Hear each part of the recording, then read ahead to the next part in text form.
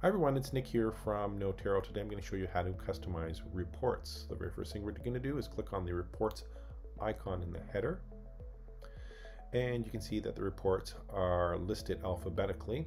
You also have some functions here, so if you want to export to QuickBooks Online or Xero, you'd click these buttons, and you can filter further if you want, just to do the financial reports or other or patient reports. You can do that as well. So I can also turn on patients if I want to turn two filters on. Let's go ahead and click on our sales report. And in our sales report, we'll start in the top left section here. We have a summary section, which is represented by this little section here. So if we wanted to turn that off to get more visibility of the graph, we could do that as well, or we can turn it back on if you wanted to see that quick summary section. You also have the ability to create your own versions of reports, and we also have preloaded Noterro versions of reports. So if you want to see billing code sales, for example, you would just click on this and it would be displayed by billing code sales for the last 30 days. So we do have the ability to filter the date range, and we have some pre-selects here, or you can custom range as well. So let's go ahead and we'll create a brand new report.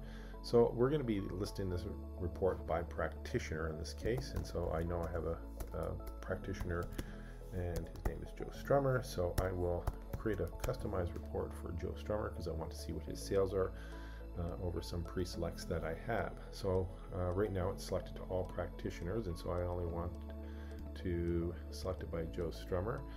We come to the locations. He works at both locations, so I'm going to leave that on. Patients as well.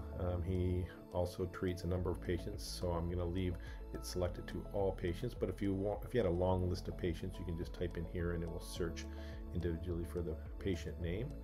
And then we're going to go to what I want to filter by, and it's going to be all services that he performs and tips. And I'm going to leave I'll leave products off of it right now because we don't sell products at our clinic. And so we'll come to one last pre-select here is columns, and so you could add any columns that you want.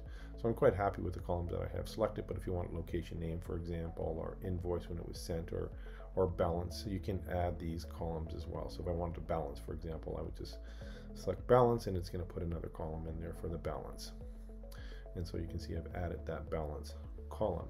And once I'm done, I can just click update, and now I have a specific sales report for this practitioner. And you can create many types of versions of sales report. It doesn't have to be by prac. It could be anything that you want to filter it by. There's also the download. You have the ability to download, or you can print.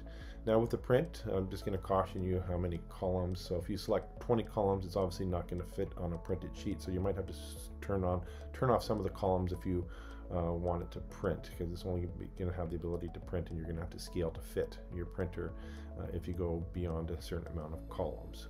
So that's how you'd customize reports. So thanks for watching, and if you want to learn more about Noterro's features, you can watch the complete crash course here.